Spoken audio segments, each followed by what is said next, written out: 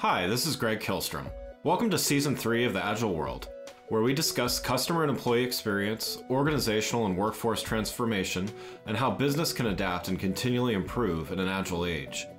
The Agile World podcast is brought to you by TEKsystems, an industry leader in full-stack technology services, talent services, and real-world application. For more information, go to teksystems.com. To read more about the topics discussed in this show, you can go to my website at theagile.world and read my latest articles, or get a copy of my latest book, The Agile Workforce, now available on Amazon and other retailers. My name is Greg Kilstrom, and I'm the host of the Agile World podcast. Welcome to a special episode of the show brought to you in partnership with Arlington Economic Development, where we discuss issues related to the workforce, the role of place in the future of work, and the role of the creative sector in a larger business context. We call this Return on Creativity. Today, we're going to talk about the return to the office and how companies can attract and retain the best employees in a hybrid work environment. To help me discuss this topic, I'd like to welcome Steve Blair, President, Lyceum Insurance Services. First, Steve, why don't you tell me a little bit about what you do at Lyceum? Hi, my name is Steve Blair, and I am the president of Lyceum Insurance Services, and I wear many hats. My favorite hat is getting to help people every day. And one of the ways that we've really been helping people lately is not only helping them with their employee benefits and the challenges of that these days with what's happened in the post kind of COVID world and what's happening with people either working remotely or starting to come back to the office, but also with their business insurance and HR needs. We've expanded a lot, especially during the COVID period. Our clients have needed a lot more, and we've brought in some special talent to be able to assist our clients in a lot of those areas. So, in the employee benefits world, we're helping our clients with their health insurance, life, dental, vision, all that good kind of stuff that employees need. And employers enjoy giving because it helps attract and retain talented employees and keeps our employees healthy, as well as managing, with the business insurance, the health of the business and making sure the business can continue to be financially stable and viable in the event that something bad happens, where there's potentially a lawsuit or something like that, or events related to things like COVID and the pandemic. And that's affected us a lot and our clients and their needs and things that they've been doing. So we're happy to be able to give all of those things to our clients and be able to help them out. And I'm very happy to be here to kind of share my thoughts with you. Great. Well, yeah, no, looking forward to talking with you about this. And so let's start with the return to the office. So lots of companies are talking about this. We often refer to this mixture of remote and in-office employees as the hybrid workforce. And this is, it's posing a challenge for employers as they need to attract and retain employees that work in a variety of ways. How can companies use employee benefits as a way of attracting and retaining employees? Well, I think that's a couple of questions in there. Let's peel the onion apart, shall we? Sure, yeah. Employee benefits historically has always been, for the past several decades, a good way to attract and retain. And the idea is that giving an employee more than their financial compensation in terms of salary, there's a lot of other things that go into making somebody financially whole. And so by putting together a good package that protects people's health and in turn financial health from that, and their dental and their vision, and if you can't work because you get sick or injured in some way, and you're not going to go bankrupt in terms of we're creating programs that will help with some salary continuation with disability insurance and things like that. But it all comes down to you as an employer not only offering the very best in terms of financial compensation, but these other items that we call employee benefits that really round out and protect the employee from events that could potentially happen. And the government has given employers tax deductions to be able, or advantages, I should say, to be able to give these type of programs to their employees on a tax advantage basis for the business, as a way of the government saying, well, we would prefer people to be getting these type of things through their employer.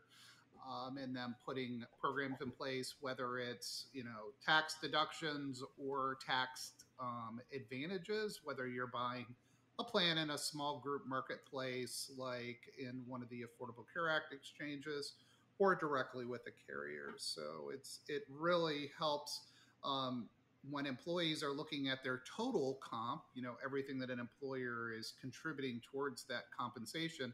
It's important for employers to be able to show your total compensation is not just the salary, that is the first level, Yeah. but there is certainly a cost in terms of the type of benefits, how rich they are and how they're funded, in terms of employer contribution for employees to be able to enroll all these different programs. So the idea is, when we're attracting or even retaining, as people are looking at other sources of employment, that they can see that the best comes from you. So you're able, as you're out looking for the best talent, you want to have a nice, robust, rounded out package that sits on top of a great salary to help bring the best talent to your office, as well as keeping them in their seats. Yeah. And not leaving because somebody's going to offer a different benefits program. And we often see that, and I'm brought in a lot of times on calls. I have employers that are like, hey, I'm trying to recruit this person. Can you talk to them for me and tell them how great our benefits program is? And I'm always like, yes, of course. I'll be your head cheerleader. And so, sometimes I feel like I'm the cheerleader that talks about these things. So Yeah. it's been important, especially now. Now we'll kind of shift a little bit to this hybrid workforce. Yeah. Yeah.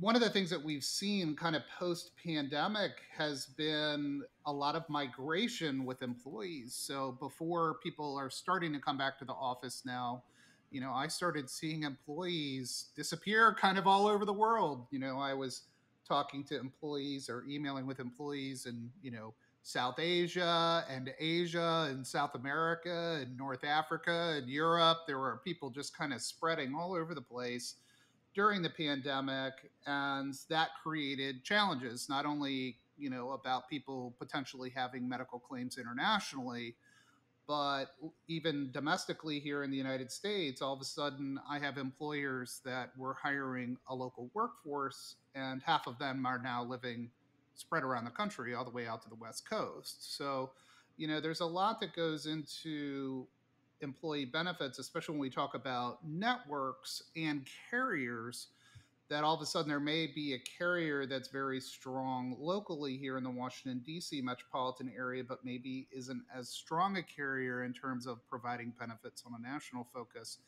And now, as an employer, where we were typically focused on DC Metro, now we're talking about employees that are spread domestically all over the United States. And how do we have to make shifts to be able to accommodate that change? And we're seeing that with, now that people are starting to go back to work, I'm still seeing employers, and I work with several hundred employer groups in and around the Washington, D.C. metropolitan area. And, from an HR challenge and in terms of benefits challenge, we have people that are living and working out of the area, or are working from home, and then have to, or maybe only commuting into the office, 2 times a week or 3 times a week, and still working from home quite a bit. Yeah. So the challenge is not just, do I have the right plan? That's step one. But step two of that is, how can I properly administrate that? Where I used to be able to walk down to Jane's office and say, hey, Jane, I need that enrollment form from you.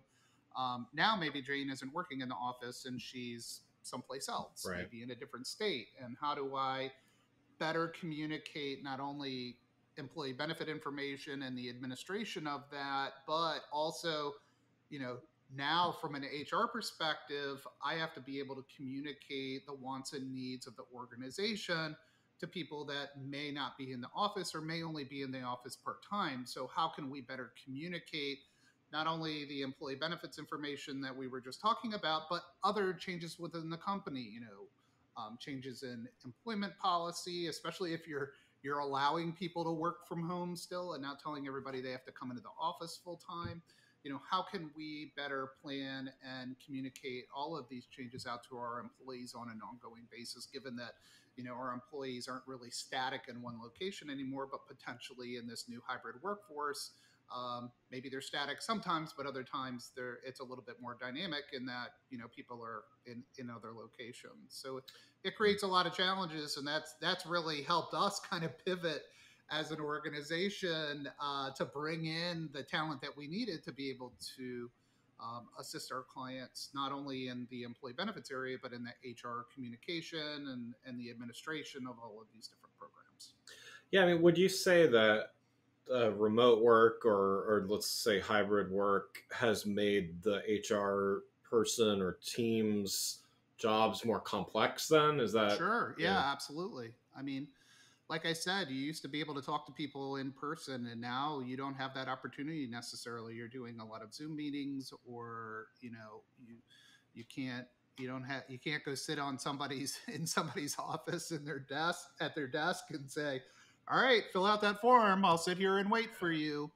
It's certainly made things more complex in that, and it's the idea is that you want to make sure you have the right systems, whether we're automating the communication processes or we're planning a better way for not only communicating out the things that I've already talked about, but if you think about, how are we helping our client or our employees as an organization be able to grow in terms of learning and learning management systems and being able to help people feel like they have growth in their position.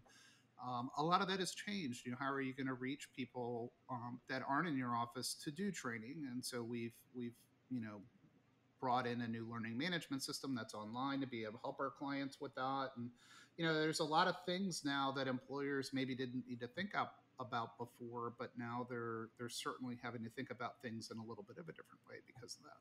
Yeah, so I mean, in some ways, some of the things you mentioned already, there's a technology component to this where, Sure. often there was a lot more face to face, but now, yeah, I know you touched on it, but what are some of the other things that Lyceum does to make that easier for whether it's for your direct clients or for your clients' employees?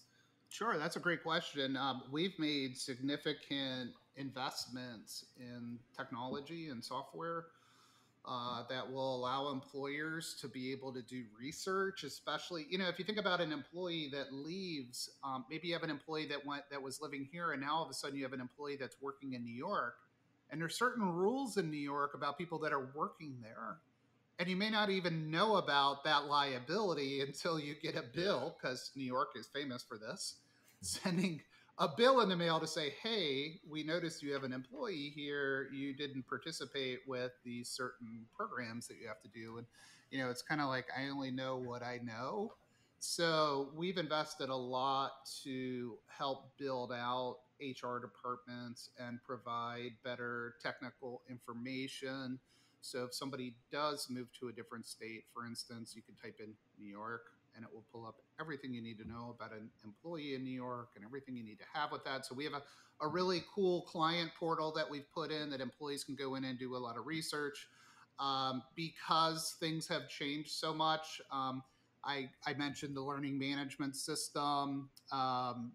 We've installed our own and participated in an online enrollment tool, because now you can't take that paper form to somebody's Right, office. You right. need to have, I got somebody in California. Do I want to be chasing around documents and scanning and emailing them? That those aren't necessarily secure, and you're putting potentially some HIPAA data, but definitely some privacy data on there in terms of social security numbers and addresses and salaries and things like that, that you wouldn't want to get hacked. It's better to use a system that is secure to be able to manage that enrollment and termination process. So we've installed those type of systems. We were already working on them before, but with the change with the pandemic, it really became clear that needed to be built out a little bit more robust. And a lot of the things that I'm talking about now, large employers have always had. They've always been given that, but when you're talking about the small to medium sized business, which are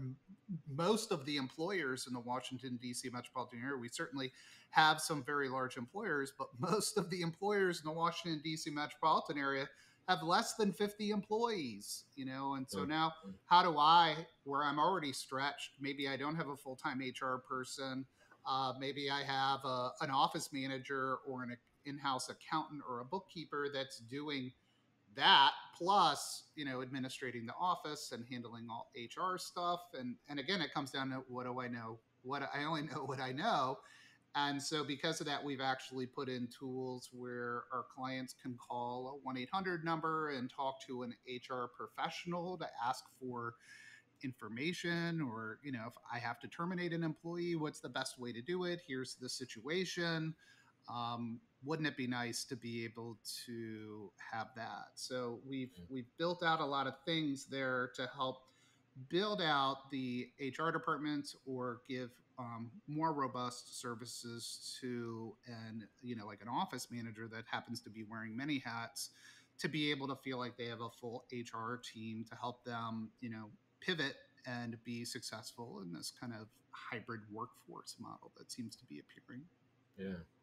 Well, we're looking forward to your and Lyceum's participation in the Return on Creativity Return to Work virtual event on July 13. So, we're going to be talking with a number of different people from different backgrounds about the return to the office. Yeah. And, just one other way of looking at this in a slightly different way, a lot of the news articles lately have been, I think, centered on things from the employee perspective, how, employees have a lot of agency now where they can choose not to go back into the office, or they can, let's say put up a fight a little bit, or at least, put out a stance there on, on their approach. So, there's a lot of talk about from the employee perspective, how do companies balance, giving employees what they need with, the bottom line and what the company also needs? Like, how do you take that into account from, from that HR perspective? Well, as business people, we would, and I say business people as to whether or not you're a professional service like a doctor or a lawyer or a nonprofit or even a government entity, we only have so many dollars to spend towards these type of services, and the idea is that we want to try to find the best balance for those. It's interesting, one thing that you said is I've also within our industry been reading a lot of articles about how there's been a huge power shift between employees or prospective employees having a lot more power in that negotiation for a job. And we're starting to see employers that are having to be a lot more flexible, especially in the return to work, because there are a lot of employers out there that are allowing their employees to continue to work 100% remote. I've seen a mix of that. I've had clients that are like, nope, employees have to be here because of the nature of our work. If you're a doctor's office, right, your business is in that office, and there are a lot of even what I would call more white collar type work that are in office settings, that they need that collaborative work, and they haven't found a good way to be able to do that remotely. Or there are employees, I've been talking to clients that are like, my employees want to come back. They're tired of being at home. Yeah. So really it comes down to, what type of resources do we have to be able to put towards this? And the idea is that you want to talk to somebody like myself and my team that can help you get the best use of those dollars, because every organization, every business is different. And it's really coming in and evaluating what the wants and needs are for any one particular organization, and then being able to make some firm recommendations behind it that can meet that, not only, the goal of this is what we need to do, but also the goal of these are the dollars that we have to spend towards this project, and finding a nice balance there. Yeah. Well, one last question before we wrap up. Yeah. Lyceum works with employee benefits, which we've talked about, as well as risk management, HR consulting for a variety of different types of companies. We didn't really talk much about the risk management or HR consulting aspects of your business. What are some of the considerations companies should take in this new work environment in those areas? From the risk management standpoint, depending on the type of events that you're doing, there is event insurance. A lot has changed with that. A lot of companies lost money, especially a lot of nonprofits that we work with their national events that had to be canceled, that were major fundraisers for them. And they had, a lot of those policies had pandemic waivers. So, Yeah. a lot of these insurance companies didn't have to pay out. Now there's subsequent lawsuits because of that happening within the insurance industry.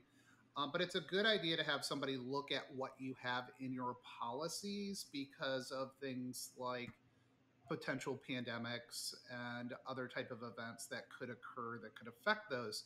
Number two, I touched on this before. If you have employees that are now working differently, if your work comp program was set up that you had office workers in one location, that is probably going to have to be looked at, especially if you have employees Yeah. working in different states. There's different rules, as I mentioned. Different states have different rules, especially around work comp and other type of things that you need to talk to a licensed professional that can really get in and look at the details of what you have and be able, like I said, to pivot and shift for what you need in those areas. Same thing, with your office liability insurance.